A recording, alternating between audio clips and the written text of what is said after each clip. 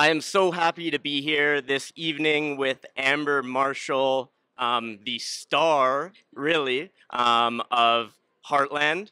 So, 250 episodes, 17 seasons. Looking back on when you got that call that so many years ago, could you ever even imagine being here tonight? Not in 17 years. It was honestly something that I was so grateful for when I did get the call because I was a horse girl myself. I love the story. I was like, how fun would that be to be able to do a role where my two passions come together, acting and horses, and then to imagine that it was going to go on for almost 2 decades. Could be 2 decades. We're still going, hopefully. Yes. So it's just one of those things that I don't think any actor ever even dreams of when they get a role, that it could go on more than 2 or 3 years. And to be here 17 years later is pretty remarkable and really special for me. Yeah, it is 100%. And I mean, this is a show set in a rural southern Alberta community, and yet it is popular around the world. What do you think it is that resonates with people across the globe so deeply? I think first and foremost, it's that connection with family, with animals, with just being comfortable out in the environment too. And there's not a lot of opportunities for shows like that these days. There was a lot of really heavy city-based drama that put you on the edge of your seat, and maybe you had to stay up an extra hour before you could go to bed because we're just all like reeling from watching it. And I think Heartland is sitting down with your family, being able to watch content that you know is going to be safe for the whole family. There's not going to be any questions that arise, and it just makes you feel good. After you watch an episode of Heartland, yeah, you might have cried a little and you may laugh and all the things in between, but I think at the end of the day, when you finish an episode, you just feel good inside. Yeah, I agree, right? It might bring you through an emotional roller coaster, but you'll end up in a good place. Eh? So I know that you can't reveal too much, but what can you say about this upcoming season for the fans?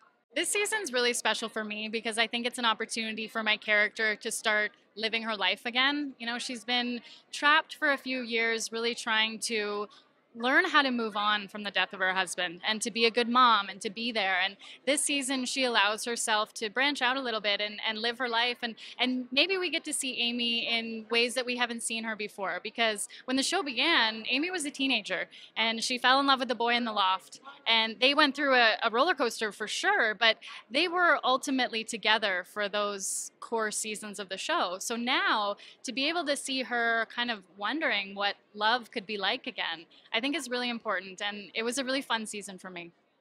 Amazing. I can't wait to see how this season goes. Enjoy your night. Thank you very much. Thank you. I'm so happy to be here with Michelle Morgan, who plays Lou on Heartland. 250 episodes. How does it feel to be here this many years later? It's hard to wrap your head around such a big number. So what really impresses me and makes me happy is that we continue to really care so much about every episode. We put so much love and work and energy into every single episode, even 250 episodes later. So I think that's a pretty big deal. So your character Lou has been through a lot in the first 16 seasons. It's looking like perhaps things are starting to settle down a little bit. Is this an accurate view of season 17, or what should we be expecting for Lou?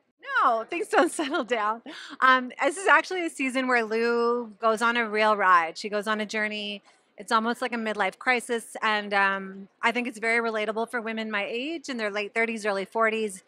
She's going through a bit of a time right now.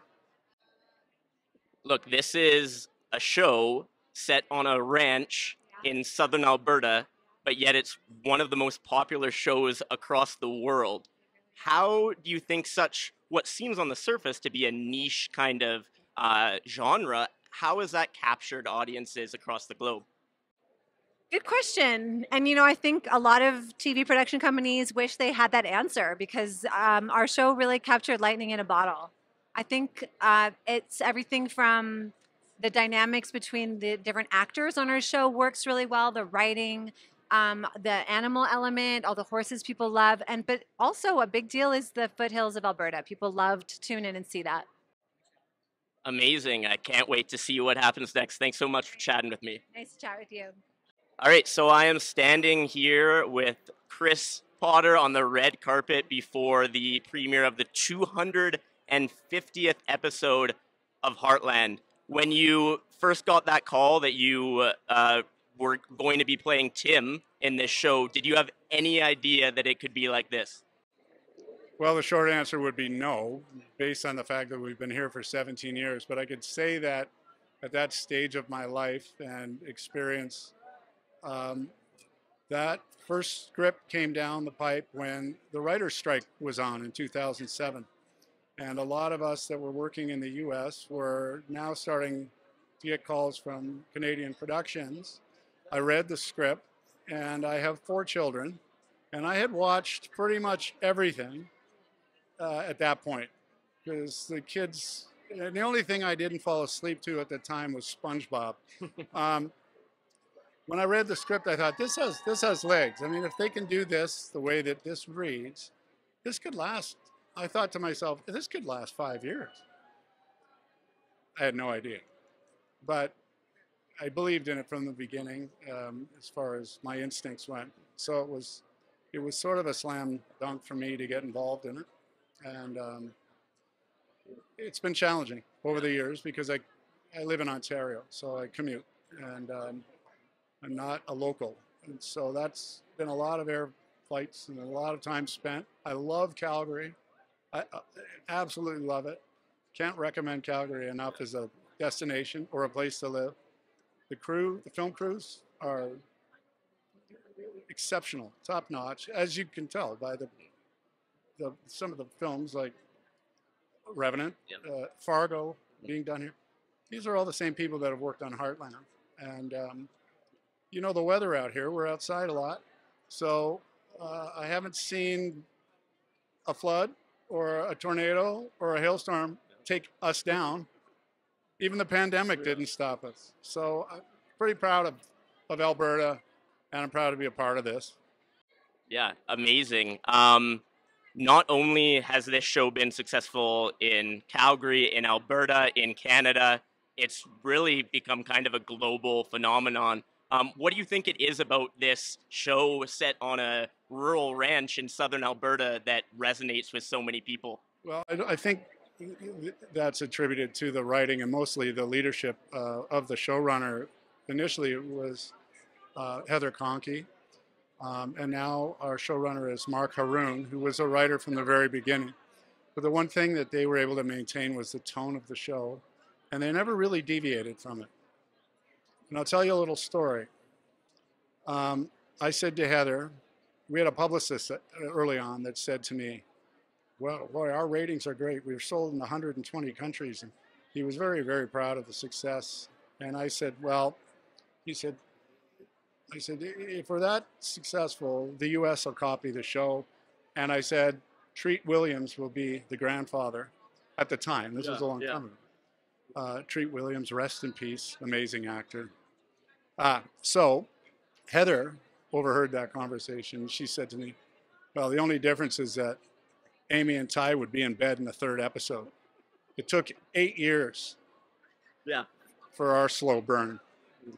So what I'm getting at is I think it fills a certain family void. It's multi-generational, that's appealing. And the storyline is drawn out, but stays consistent. So it attracts a certain demographic, and clearly there's a big demographic for a comfort show like this. Other than that, you know, I can't say. In this industry, it's a combination of things that can create success.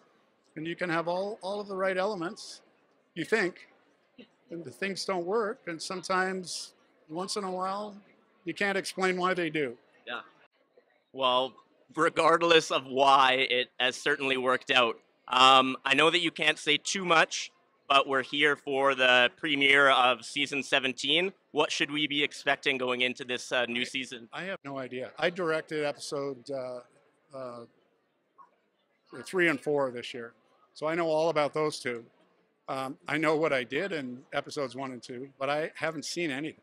And so, as far as what to expect, I can tell you that the look this year should be phenomenal because we have a new director of photography, um, and that alone, I think I'm looking forward to just seeing the change, knowing how good Damon Moreau is. He was our camera operator for many years. He's a multi-talented guy, and I'm excited just to see it on a bigger screen, and I'm looking forward to that.